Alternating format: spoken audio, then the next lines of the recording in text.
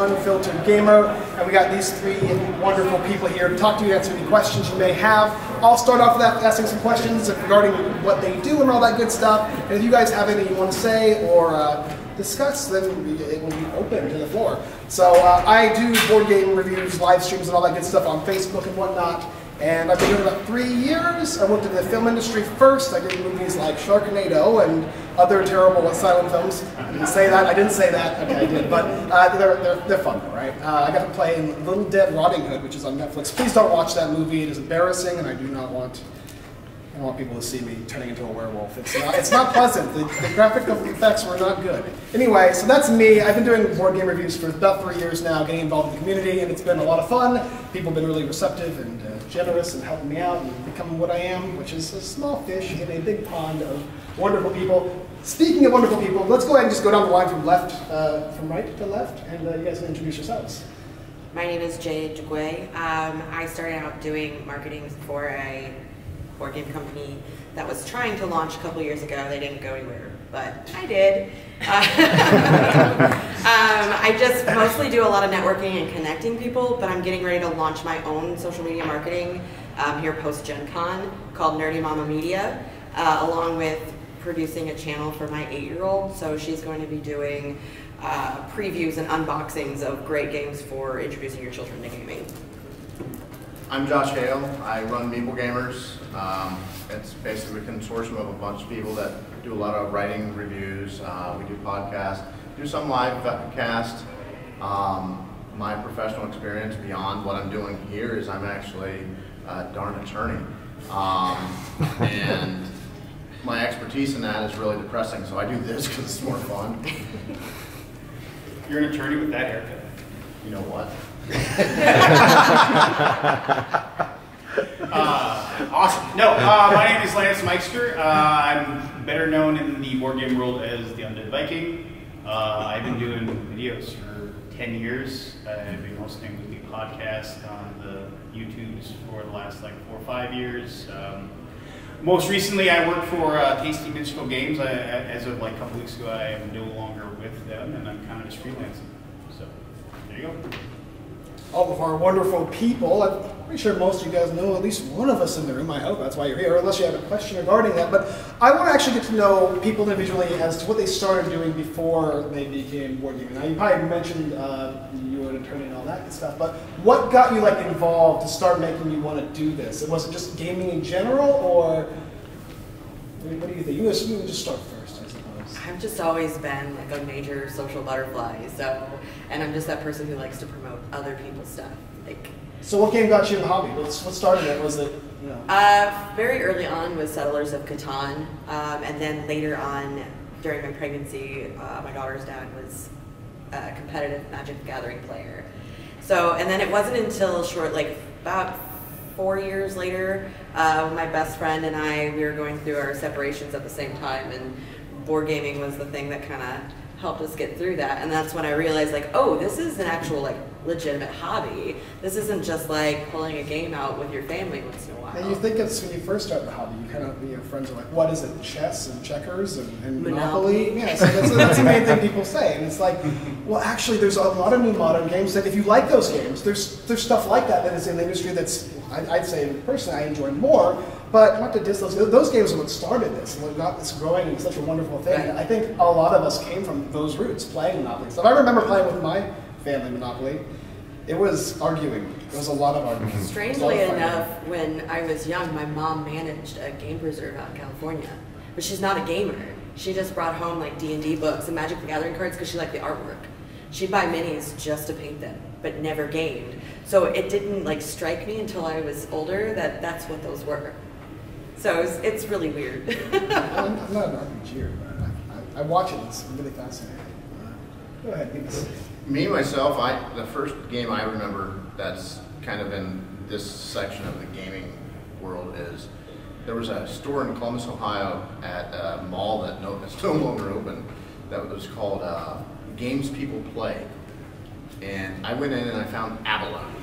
And this was when I was in college, and I fell in love with it, and I got mean with it, and I loved it, and I liked being mean to other people and them being mean to me. And then I never played again. for a long time. And eventually I went through a really gnarly divorce, which is, you know, personal crap, whatever. But my daughter was young, and she was on the phone as a young kid all the time. I said, no, this is not flying. I don't like this. I don't want her to be one of those kids. And I said, you know, what can I do that's educational, that teaches her things that's also fun? So I started looking and looking and looking, and I found modern board games. And I realized that I'd found modern board games a long time ago and just kind of fell off the train. You'd be surprised how many modern games, like Cosmic Encounter is an old game actually, Right. but it's a classic game that I would say most people really enjoy. Right. It's all top tens, and it's like you don't realize that those are even there, you know? Exactly. And so eventually I got my daughter playing that, and then I ran into Carcassonne, and I played Carcassonne, and I played Carcassonne, and I bought expansions for Carcassonne, and I bought more expansions for Carcassonne, and I made expansions for Carcassonne, and I realized just how much I really liked it on top of what I was trying to instill in my daughter. And now it's really cool because she's 7 years old now, and just when, actually it was with Casey Minstrel, the Flow of History, one of my buddies taught my 7-year-old right when it came out, the Flow of History, and I'm going, oh, you can't teach her that. And she won. Very nice. I've gamed all my life pretty much. My brother instilled in me a love of like Dungeons and Dragons when I was like 7 or 8 years old. I always kind of played board games, and I played RPGs mostly. But what happened is that as we got older, all of the same guys that I gamed with, like since I was in junior high, we all kind of started getting married and having kids. And my daughter, who's not paying any attention, who's sitting back there right now, she was born, and I didn't have any time to like play Dungeons and Dragons with my buddies anymore. So I was like, I gotta be able to find like a board game to play. And so I read about Arkham Horror, and I was just like, oh, this seems like kind of cool. You cooperative game. The idea of that was just kind of neat, how you all work together to beat the game. And so I had all my friends who had kids who normally couldn't get together for a whole like Saturday from noon until midnight anymore, and we sit played Arkham Horror for 7 hours trying to figure out the rules. But for whatever reason, we just loved it. And then what happened was that they weren't always available, and I still wanted to talk about board games. I had the bug, so I was like, well, I'll do reviews. I'll talk about board games to nobody if I have to, and that's why I started making reviews. And that was, like I said, about 10, 11 years ago. And I've been doing it ever since. Excellent. So I had nothing I was really thinking about this for quite some time. It's this moment when you start realizing this is what you want to do. You want to become a board game reviewer, or a media personality, or somebody that works for a company. For me, when I first got into board gaming, a guy named James Mathy introduced me with a game. He gave me a game, my first game to review. He was just like, yeah, hey kid, you got 20 subscribers? Here you go, and we'll see what you do with it, right? And it was a blowout, like, oh, that's amazing, you know, because I've been buying games to start with, and I started to realize people were actually willing to give me games to see what I had to say with them. And I got that, and so I'm curious what if you guys had any similar experience, and if not, what did you do? I talked to you recently where you're like, I just went for it and hit it hard, you know. And also, is there any inspirational people in board gaming to you, or somebody that inspires you to keep doing what you're doing? I mean, for me, it's my wife by far. She really is my rock when it comes to this stuff, and it can get stressful and it can get crazy. I mean, you're at Gencon, and you know, just being in the crowd, it's insane. But being somebody who has to work at a booth or do interviews and all that, it starts tiring you. You think it's not so crazy, but it can be pretty crazy. So, your first moment when people have interacted with you, giving you things, or your inspirational person in gaming? I recently started doing customer service for a publisher as a side thing, and as soon as I started, they were like, okay, well, we have to send you all these games, and I was like, so that I knew the parts of them when I was doing the parts orders, and I was like, oh, okay. So, yeah, that was, like, that blew me away, like, all of a sudden my collection, like, tripled. Since I haven't, like, I've had a lot of people approach me asking me if I do reviews. I prefer the idea of doing previews over reviews because my opinion only matters if our opinions align generally, because you may love a game that I hate and vice versa. So putting my opinion out there doesn't feel necessary.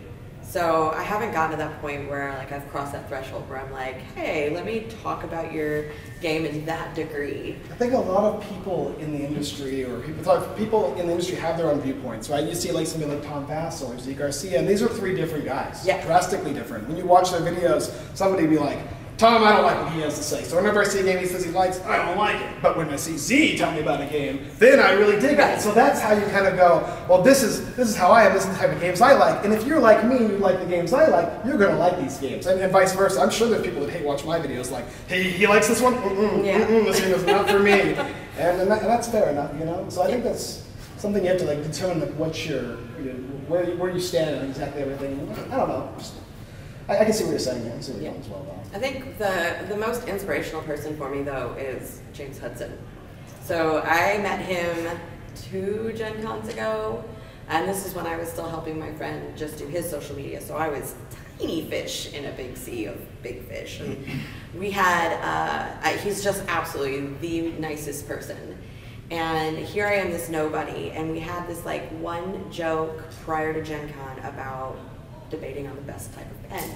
And I worked in the copy center of a law firm. And I was like, no, legitimately, I agree the G2 is great, but let me bring you a different pen. And I just handed him a pen at Gen Con, and he knew exactly who I was in this huge thread of people like discussing pens. So it was just like, and he was genuinely nice and passing on information. And I love that he kind of stays neutral on a lot of things, and he's just incredibly friendly. It's like a big bowl of Southern hospitality. Yes. If you've ever witnessed James in any form, he's doing a film actually right now, I believe. He's just a really, really good guy. He's really nice. So yeah, he tends to be my inspiration just because of his friendliness. I like the guy. He lives in LA. That's where he lives now. I live in California, so it's kind of nice to see him cross paths with someone. So for me, honestly, as silly as it sounds, the reason I started doing content at all was probably not unlike a lot of people that want to start doing content was, boy, I'm already going to these cons, I'm already meeting people, and, you know, might as well. I can get games for free, I can get in the con for free, and, boy, did you realize that. And then the rabbit hole just opened up wide, because what I kind of tried to create, I didn't really see anybody doing the same thing out there the way we are doing it.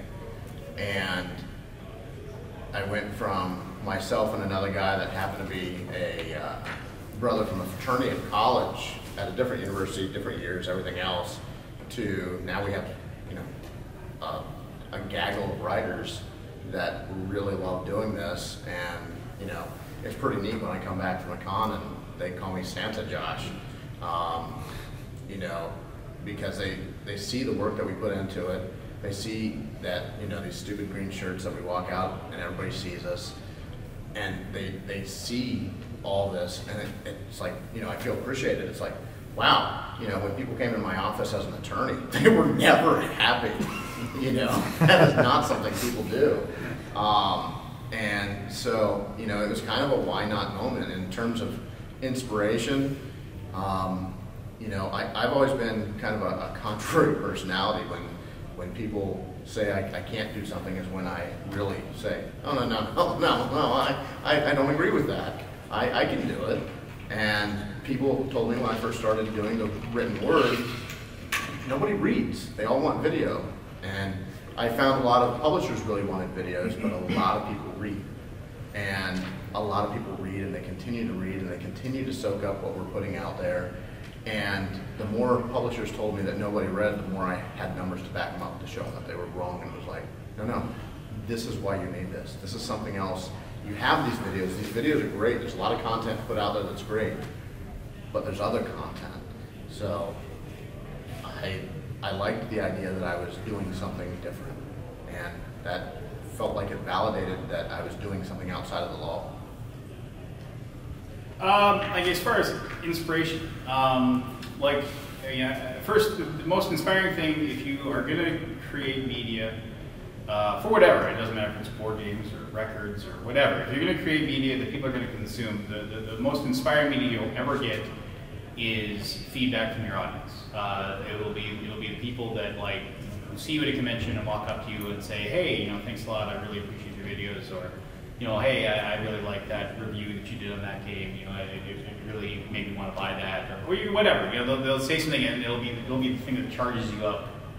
For at least for me, I mean that's. I got an email from I remember when I first started doing my videos, they were like super long, and I was the first person ever, and I still do super long videos, but I was the only person that did long videos, and I went over all the rules, and now it's pretty commonplace. When I started doing it, there was only like 5 or 6 people that did video reviews back then, and but I had somebody contact me that basically they said that they were like disabled and they weren't able to because of what they had, they couldn't read rules. Like they could only read for a certain amount of time, and then they couldn't parse the rules anymore.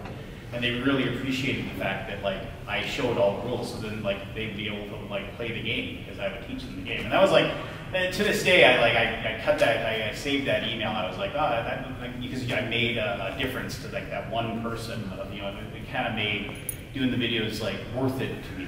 But as far as people that signature people that have inspired me, I mean I have to say Scott Alton. I never thought I'd become friends with the guy who runs Boardgame Geek, but I consider him a really good personal friend. I talk to him a lot, and he personally has done more to promote, not just the website, but him himself, and it's all behind the scenes, supporting creation, it's supporting the hobby, trying to promote everything, and he is unilaterally the nicest guy in the world, and he's giving and he's generous and he's compassionate, and all he wants is for the board game hobby to just be elevated to the point of sheer excellence across the board. And if you ever get a chance to sit down and talk to him, he's one of the most genuine, kind people ever. And I never, without fail, if I'm having a bad day, I just reach out to him, and after 10 minutes of the conversation, I feel better. So I mean, it's yeah, that guy is probably the best person in the world. Wow, there's a lot of good names there. So actually, the previous panel was talking about people being interested in not only what we do, but how they can get involved in what we do. So we all do content to some extent. I mean, I was watching Lance's videos since way before I was doing. I'm sorry. Other than the fact that I'm still waiting for a new camera. Yeah. I want that 4K, man. That's what I want. But it's just been really cool to see these people make all this great stuff. And I'm actually curious, as much as pretty much most people here would be.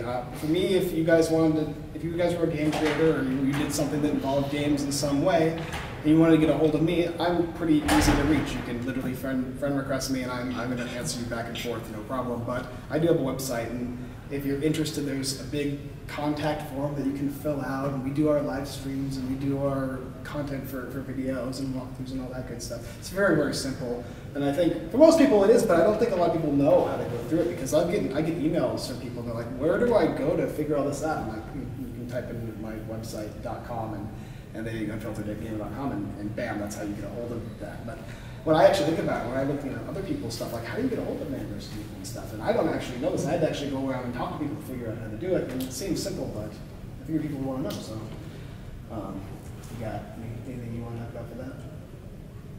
Not yet. No content. You said you want to do previews, though. Yeah. And how would you go about having people contact you? What would be your preferred method? I think most people just contact me through Facebook. It's easy, right? Yeah. It's so simple nowadays to just go and do that. I think 8 years ago, whatever. Yeah, I mean, I'll pretty much answer any message that comes through. I mean, if there's a reason to block you, I will. But yeah, if I get a notification that somebody who's not my friend messages me, I'll check it. I'm always active on. Do you do the Facebook check where you click on the person and you scroll through at least the last 10 posts? Oh yeah. All right, you're okay. I have a few friends that if you're mutuals, then it's an auto, because I know they do vetting. So I'm like, okay, well they did my work already. So, but yeah, just if you send me a message on Facebook. You're going to see some content from me pretty soon then? Is that what I'm hearing? Yeah. And my name is easy to find, yeah, so. All right. How would I go about getting some written? I'm pretty easy. Josh D. Hale on Facebook is pretty easy. We also have overflow email on Meeple Gamers, so write anything at meeplegamers.com and it'll eventually reach me. Really? Yeah. And people, so if I was a creator, I would just say I want a review. Is that what I would ask for? So for the written stuff, we actually have a process that we've had to instill on the basis that, you know, I do get a lot of people who say they want to write, and when I first was doing it, I was so excited to, you know, help people that I would send them games and I'd never see a review. And that's always a problem for every, you know, publisher out there. And it's not right either. Like you're expecting to make content. That's why you ask, especially if you ask too. So what I ended up doing is just instilling a policy that said, write 2 reviews on something you have available, and if you do that, I'll send you some stuff. And it's worked out real well. And by and large, you know, you probably see green shirts around at cons, and they're hard not to see. So that's how we do it. Unless there's a really bad garage metal band called the Undead Viking Mafia down in Florida, but so I have nothing to do with them. But if you Google Undead Viking, I'm who you'll find. I mean, and I'm on the Twitter, I'm on the Facebook, I'm everywhere. I mean, that's one weird thing is that I wish I've always said that maybe I should take this more seriously. I've always just like kind of flown by the seat of my pants when I do this stuff. I mean, I've never had a website. I've never, you know, I mean, I just signed up for Twitter and then I never used it for like 2 years. Did people just like Google your address and then send you the game and then you just pump one out? Well, no, I mean, the best, I mean, it's just like, yeah, I mean, if you email me at Undead Viking Videos, I mean, at Gmail, I mean, I'll get your email, but I mean, you know, I mean, and I've been kind of out of the game a little bit. I mean, I still created content, and I still do my thing, but I haven't really been hardcore doing videos because I was working for Taste of Minstrel Games and developing games for the last 3.5 years, and now I'm back to being footloose and fancy free. So I'm kind of excited to really dive right back in and really start creating content like I used to. It was fun to be part of the industry. Trust me, it was fun to like help create games and help them get created and be on the shelf. I could see those things, and I did a lot of work on that. That game exists because of the work I did. But I'm excited about the new chapter. That's where I go. I love TMG games. I really do. I'm not blowing smoke when I say it. I've literally enjoyed every. Well, I've sent you enough of them. I know. I've gotten a lot of them. Oh, Crusaders. I could talk at length about how much I enjoy TMG. Expansion, 24/4. I don't even work for them. Still promote them anyway. So that was pretty much what I had to ask you guys. I think the most of the basic concepts. Anything I forgot that you want to talk about before I open it up for people to ask what they like? I mean, I guess my question is, I mean, if the big thing is that I've always, and sometimes I've done these panels and people are like, how do I get started? How do I, I mean, I don't know if that's what this is, if you're here to find out like what it's like to create work or... So I was given the panel from somebody else who had that as a title. I changed the title of Gencon. Instead of changing the title, they gave me an hour earlier, so they changed the time. What? So this is just like, I don't even know, but I'm happy. The biggest thing, and you use this as a touch-off point, the biggest thing is that you have to do it because you love the idea of creating the content. I've done panels where I've seen people, it's like, oh, I really want to like make money doing this. And it's like, that's great, you probably can. You probably can monetize it, and you probably can, you know, earn income doing it. There's nothing wrong with that, but I mean, if you go into it looking at it like that, I think those are people that like get burned out really quick, you know, because it's a grind. It's tough. It's tough. Like it's one thing when you sit down and play a game. Like I remember when I got to sit down and play a game and I got to enjoy it. And now when I sit down and play a game, in the back of my head I'm thinking, okay, how am I going to describe how this game is played? Oh, I'll show a close-up of that. Yeah, that's what I'll do. And like, you know, and instead of enjoying the game for 90 minutes, I'm like already working through the camera angles in my head. You know, so it can be an extremely rewarding thing to do, but you have to realize that it is something you have to be passionate about, or else you will, you know, just people start and they get really excited and they'll do tons of work. They'll write, they'll do videos, they'll do reviews, and but after 6 months it'll go away just because it's tough to stay focused on. There's so many games coming out now. There's that's the other thing too. You can't. It's like the cult of the new, and you can't even really help it these days because there's just so many. Even just on Kickstarter alone. On average, there are 60 new board games a week. some helpful tip right 10 there. years ago, 10 years ago, you could walk through like the board game room at Gencon and you'd know every game that was being played at every table. And now it's like I walk through a place with an open gaming area and I'm like, what is that? That looks really cool. How have I not heard about that? You know, it's crazy.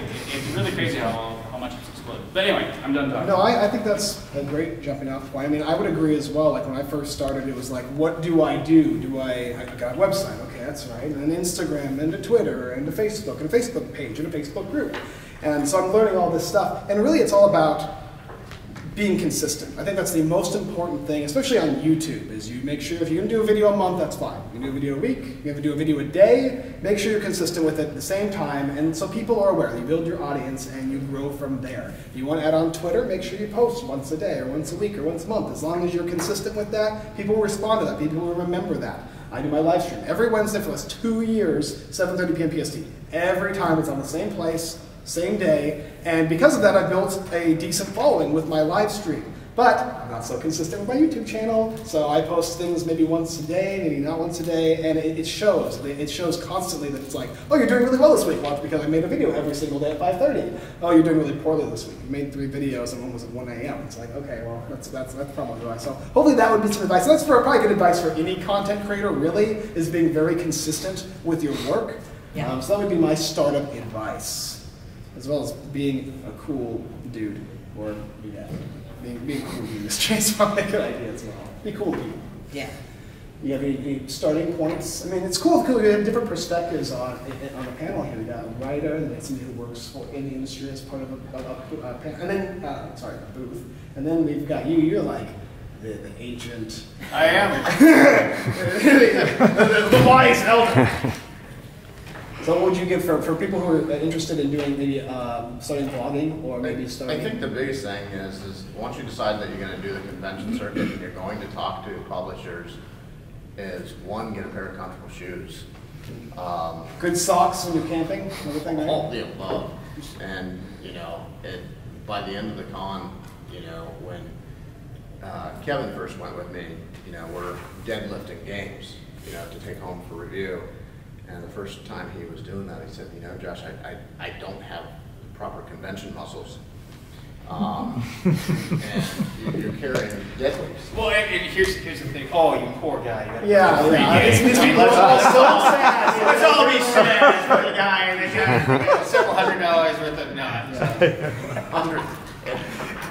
I think space is the trick. Like, I don't know, people, you know, when I first went to Gen Con last year, it was the first time I actually went, and I realized I had too many games because I only had one suitcase. My wife was smart, and she packed a suitcase in a suitcase, so she took her suitcase out, and I had one suitcase to work with. And so I had a bunch of games, and it was like this much game, and then like this much suitcase, you know. So I had to cut and do all that in tape, and I had to go back home, and it took me hours to get it back to its not pristine shape. So now I say suitcases and suitcases, and also it's only $20 to bring a suitcase back from here to wherever you are. I live in California, so it's almost across the country. So When I came back extra from, suitcases. I came back from Kubla Khan and I got Western Legends there, and it took up my entire small suitcase. I was like, well, I can like shove things around there. The big one was the Gloomhaven, and that was insane.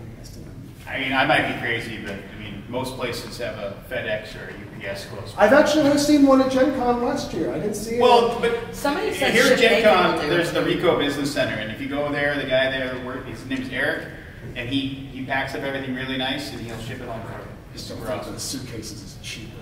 Well, maybe, but then I don't have to worry about extra suitcase. And plus, you've seen how they handle the suitcases they throw around. More of my games have gotten damaged in my luggage going home than instead of like a thing with a bunch of packaging around. And I agree. So you got to wait 3 more days for your games. Oh. So I went to Essen last year and got games for all the writers, and I took 70-some games home in one big suitcase, and took Ziploc bags and just threw all the pieces of every game into a single Just Ziploc imagining bag. squares And of then the I title tore all the of boxes. games. Right, I tore all the boxes, and then I got Yeah, you're like torturing people. This is not.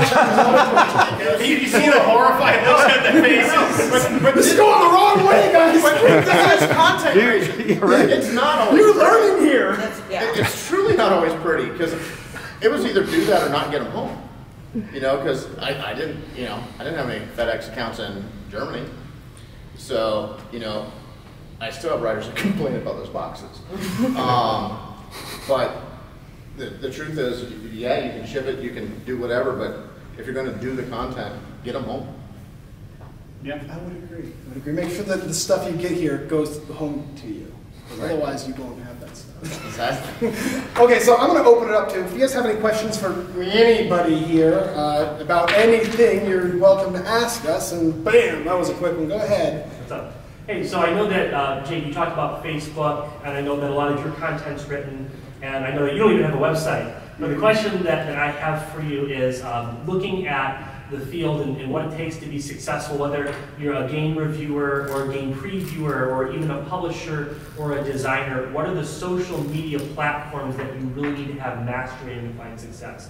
There's so much social media. I mean, some game companies or design companies even have MySpaces out there, which probably isn't with the time, right? So in your experience, what do you think are maybe like the top 3 or top 5, whatever you think is going to be the place that those people need to put their focus to find success and grow a crowd? I would say Instagram for content visually. Like, it's a quick way to, like, if you can take a good photo, you're going to catch people's attention. Like, everybody's taking photos of games, so make sure you're taking a quality photo, a good angle, something interesting, but it's a quick way to just, like, nab somebody. And you can build up an audience quickly with hashtags on Instagram. I am really bad at Twitter, but from what I understand, Twitter is a really good way to get news in board games. I'm really bad at it, but I've been dabbling more frequently. And then for the networking side of it, I think Facebook's more valuable for within the industry. And so it just depends on what you're looking to do. Also, I've been really considering looking into Twitch because from what I understand, that's kind of becoming a little more relevant than even YouTube for video content. Could be. From what I understand, Twitch is only on for so long and then it goes into an archive and you can transfer it to YouTube, but if you're gonna live stream. I think I'm the only person here who's actually used Twitch, the yeah. OBS and all that. I don't know, a lot of Twitch streamers, also the BGG, I think BGG does Twitch for Origins previews and Gencon previews. I think that they do that. You probably would know more than I would. People have been like, oh, it's so hard to get people transferred from my one place to Twitch, and there's not a huge amount of people on Twitch to build a community up. So it's the best place for streaming, but it's hard to get your community from one space to another unless you're literally building it from there, which I don't know any examples of people who do that. I agree with you completely on Instagram, though. Yeah. That is where all the youth is going to be. I don't think they're going to be interested in Facebook anymore, and I think Twitter is going to be less as well. Instagram has been, everybody I know who's very young has an Instagram, they use it, and it's a really big thing. That's my daughter's launching, and basically she has Unicorn Meeple on Instagram, and it just automatically shares over to Facebook for anybody following there.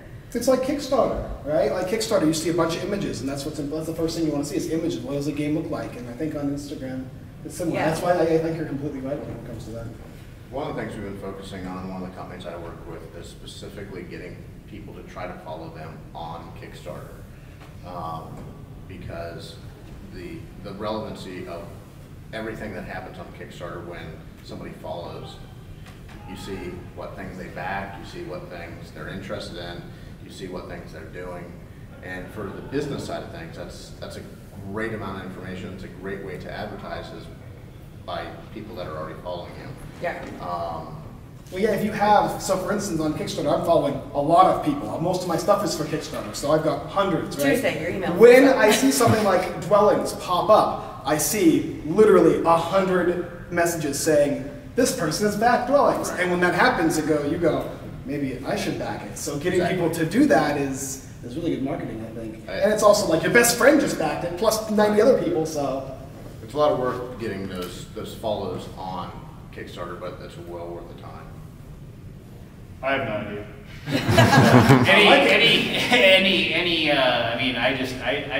I'm the worst to ask that question because anybody who follows me anywhere is I've never tried to get them. I mean that sounds so teenage.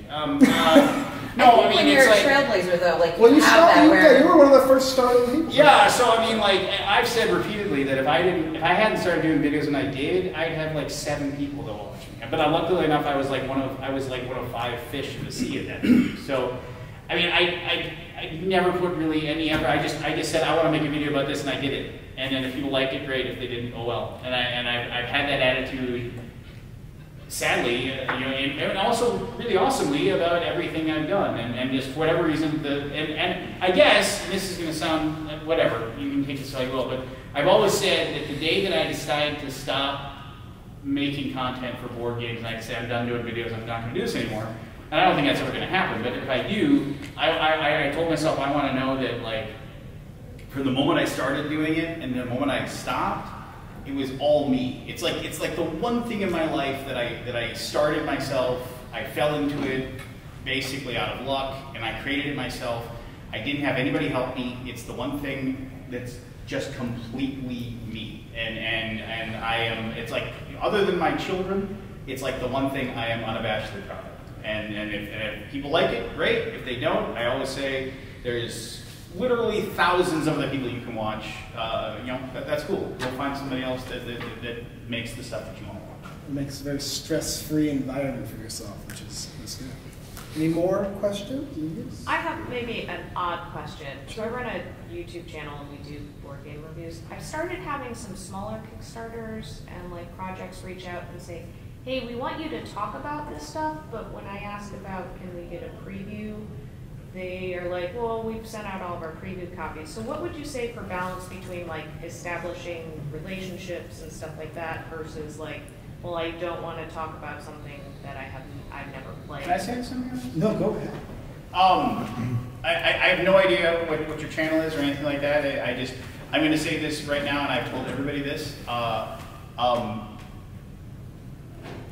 You should tell them, it's like, well, how am I going to do a video? Why would I talk? I thought without playing your game, I'm not going to say anything. Just say, and this is up to you, but you should be paid for your time. And I tell this to anybody who creates, I mean, if you're just creating a video for fun or whatever, but like especially with Kickstarter previews, and I said this repeatedly, it's like you wouldn't have, if your boss called you up and said, I need you to come to work and work for free so I can make more money, you'd say, go jump in the lake. And so like if somebody ever contacts you and says, I really like you to like put a bunch of work and effort into making a video for me so I can make money, and I don't want to pay you anything, then you would be like, but for, so figure out, even if it's like $50, just say, this is, I'd love to dive into this, and I'd love to try to make your dream come true, but you need to like just give me something for my time, and it's just, and yes, I suppose if you just said, oh hey, this game's on Kickstarter right now, go and check it out. I mean, I guess that would help. I mean, I would think that why wouldn't they want to have somebody like actually like, hey, here's what the game looks like, and this is how it's played. I mean, that would be like way more helpful than just like a simple little blurb.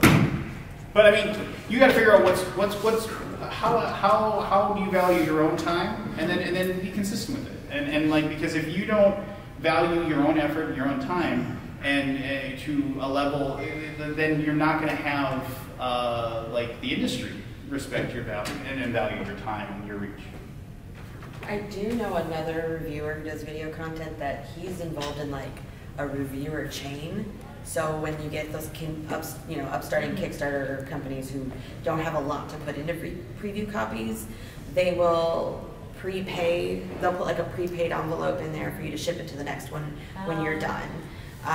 So that's what he'll do is he'll receive it from either the publisher or designer or the previous previewer or reviewer, and then they'll ship it on to that like person. a round robin. Yeah, so that you they definitely want to have. Because it is, that's kind of where I started, is helping a friend who he ended up only having 2 review copies because it's so expensive to do singular copies.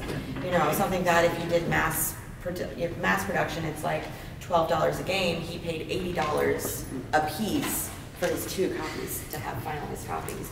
So if you can even create a chain of other reviewers, previewers that you trust and enjoy like working with, that maybe you can pass it on, or even suggest it to them. You have to have the product to review the game. Yeah, I've heard that trap before too, where somebody's like, I've got this really cool mystery box game, and I want you to just talk about it. Just look at the Kickstarter page and tell me what you think about it. And I'm like, I think it's got a lot of pretty pictures, but I don't know if the game's any good or not. It could be crap. How about when he asked you a print and play? Could you please print out all the files and put the game together? And that's happened hundreds of times. Yeah. I'm like, look, I wish I could. So I want to help the smaller, and I understand it's expensive to make prototypes. It's hundreds of dollars to make a prototype that might just be like some cardboard and whatnot, you know. So I get that, but you have to realize that I also have literally 50 games stacked up in my house. My wife hates me because of it, but loves me still because I still have it there. But it's too insane. I don't even have a printer that can do that. I have a 3D printer. I was like, I'm going to make 3D prints for people when they needed little miniatures.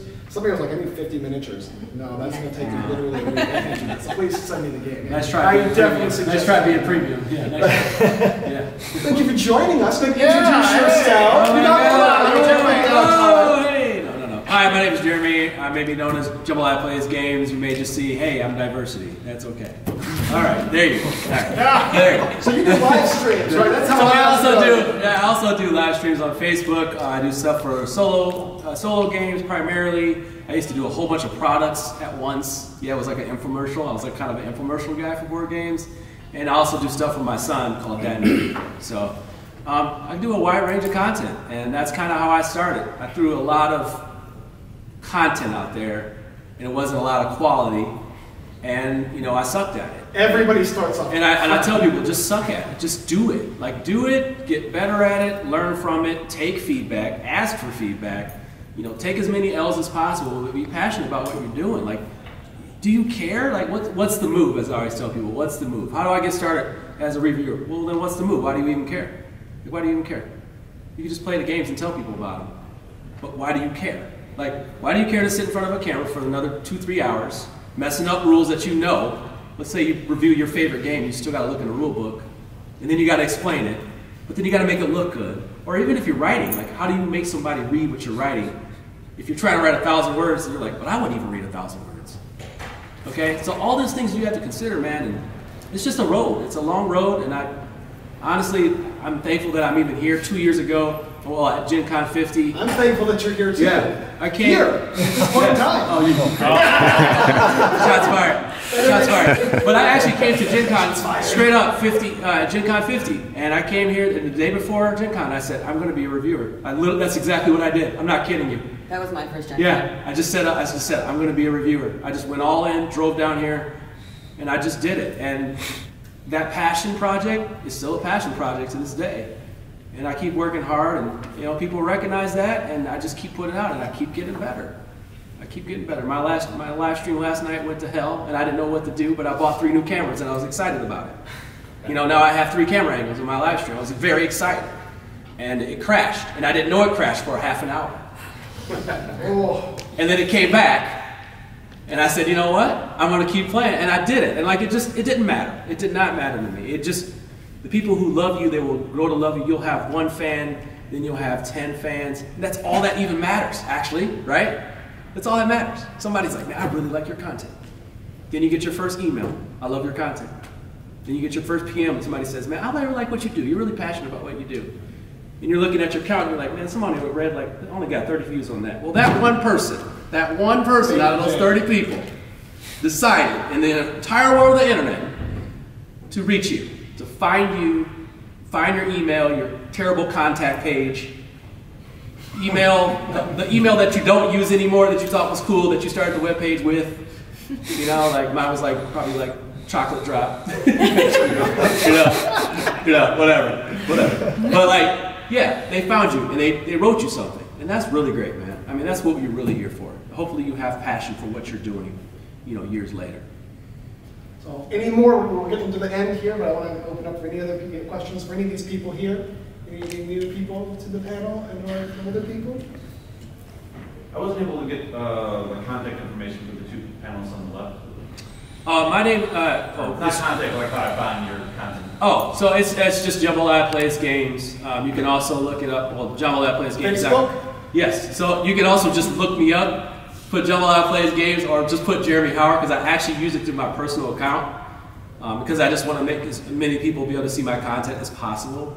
I do have a YouTube page, but I only use it really for previews and con coverage like this.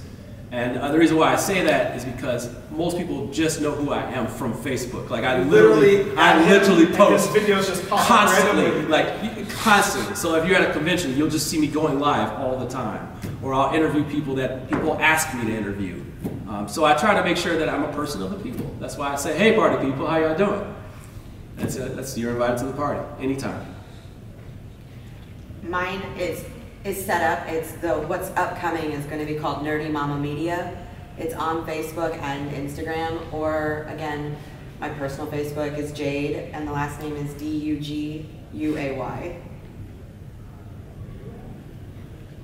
Any other questions before we wrap it up? And if you have a question regarding... No, you know what? Because I can talk all day, but I can't talk all day. I'm an only child. All right. So if anybody wants to listen, I'm like, whoa. All right. But anyway, I just want to say this for people who are starting out. Like, and I said about the grind before, but like, when you ask for things, I always tell people, I always say, like, how do you get review? How do you get review copies? You got to put out content. You just have to put out content. You have to. It's a proof of concept. Like, what do you look like? What do you sound like? When do you deliver? How often do you deliver? They need to know that, and they also need to know, like, I mean, especially when you meet someone like Lance, like, I met him, like, you know, like, why does he care? Like, what is he? Who is this dude? You know, like, who is he? And I think, oh, I know, man. You want to be a big timer now? All right, we gotta talk after. It's almost 6, though. All right, but yeah, I just want people to know that you got to get out there, and you also, like that Kickstarter preview thing. When I got into that, one of the biggest things is offering. Like to pass things along. This is crazy, I actually, even before that sometimes, at some point, I would just take the preview copies and like cover them anyway, get me passed, because people, the thing is that people like to see that you're covering these games. They're like, I was covering stuff like right before it ended, like right before the Kickstarter ended, or in the pledge manager, like whatever it was, like at some point nobody cares about the prototypes. But pledge manager time. Hey, did you play this game? Well, most of us. Mike has played. He's played it like a month and a half ago. He barely remembers what the game is. But sometimes I had to come in at the end and just kill it in the last 48 and just try to figure it out and get a little traction, and people see that. You know, like, gotta have content out there. You just have to. Everybody's talking about content creation. How much of your time is actually in content creation versus marketing that content? Because I'm assuming, even though you have a love of the game, it's about revenue. We're going overtime now. Well, I mean, just cut to the chase. No. You're talking about content, accident video stuff, 8 hours a day, 12 hours a day, and putting it online. How long does it take you to market that 12 hours of content, whether it's good or bad, right there? I have no idea. I knew that was coming. Maybe someday I'll know, but I mean, yeah, I have no idea. For me, it depends on the content, right? Is it an Instagram post? Well, the marketing is fairly simple. Oh, yeah. I push the button and set it off, right? Most people know that, so. Right. But YouTube, on the other hand, right? How many times do you want to share something? When do you want to share it? In my experience, which is limited to most of these people, actually, that is first 48 for Kickstarter, which is the most important, and then the last 48, which is very important. And then throughout, depending on if you're being sponsored or not, it depends. If I'm just giving a game to review and I review it, I'm not asked to like, promote it and all that. I usually will share it twice, or reviewing once at the end. But really, for me, I think the most time comes in the editing video. Like I spend 10% of the time playing games, and then 85 editing, and then the rest is marketing and emails editing. And all that. So, but I think it can be different for you. Mine's software based, so when it's all said and done, I press a button too, but I've got about 10 softwares that run at the same time that took time to set up, but now it's kind of like a Lance answer. I don't really know how much time it takes to program. Well, I mean, marketing is also involved in making photos for your stuff, and that can take quite a while, especially if you have some artistic talent. I know your blogs probably have some type of photo that has to be uploaded. Yeah, we do a lot of photos, but a lot of times I instruct our writers to try to think about the photos while they're playing it, and if they catch a good moment, take the photo then. Don't try to do it later. You know, just do it in the moment, because frankly, it's going to be a better picture anyways when it's in the moment, rather than trying to recreate that moment later. One of the silliest things on log sort of stuff is some of the best pictures that we have are when a hand is in the game. It sounds like it's such a silly little thing, but having a hand on the table in the game makes the picture better. I don't know why, but we get more likes on hand in pictures than anything. Ask an artist, maybe? A painter? I'm not that guy. I just take pictures of hands. Marketing for live streams is also way more complex. I mean, I could go into a lot of explanation for marketing a live streams. In the journey we're doing a lot of live streams. Man, you sharing this guy is being understated right now. My God. You do as much. My God. My God. We both. All right, but no, I'm not kidding. This guy, I'm sorry, that's not true. This guy right here, I don't know what he does. He's got magic, but I'll tell you why. His streams are a party. They are a party. You are invited to the party, and it takes a while to get there. You know, it's like when you see somebody's project, that's a really good concept of like, I will probably never get the views that he would and the consistent audience that he gets, that's sitting there all night long for 4 hours or so, and you come back on there, at 11 o'clock at night on a school night, and there's still 30, 40 people in there. It's bizarre. And the comments are still moving. You know, and meanwhile, I'm sitting here, I'm watching him too, and I'm editing, and I'm like, oh, what are they doing in here? You know, like, he's earned that. You know, he's earned that. And then, like, I have a niche of being a solo person and playing with my son. Well, that's attractive to some people, but it's a niche. And I can't go in with it and say, hey, I want 50 people to watch my stream. Like, I want to be better than him. You know, I just want to put something out there. Like I said, you have to be passionate about it and care about it, and not just think of it like, I need to beat the next person or be as good as that person, or even question why he does so well. He did the work. I assume he did the work. To piggyback on what Jeremy said, he just made me think of something. Somebody once told me, and I forget, it was a podcast, I was on his podcast, and he actually said, if you're going to do it, if you're going to like make content, comparison is the thief of joy, and that is across the board. If you are making stuff and you want to say, why don't I have the same number of subscribers or the same reviews as that other person, you will. The fun is gone. You will drive yourself crazy. Just comparison is the thief of joy, and it is just like it'll take all the fun out of what you're doing. Just if you get 500 views, those are 500 views of people that came to see you. Don't care if somebody else got 1,000. So just to add one last thing to the idea of marketing, something I recently read, which I thought was really important. Somebody pointed out that if you put in the work and build up the relationships with people and network enough, at some point you no longer have to share your content.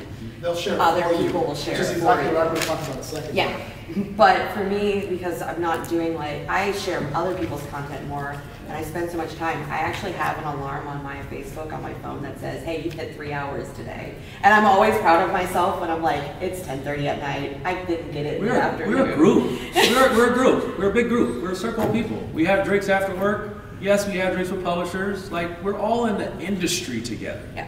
There's no like beating people. There's not.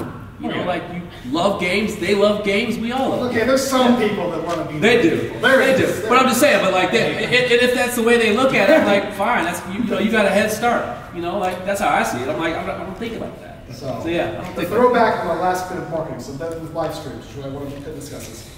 Sharing is very, very important on Facebook. Sharing. And how I gather marketing is I have, obviously there's somebody at the camera, there's somebody at the computer, and the person at the computer is into all the groups and sharing all the groups, right?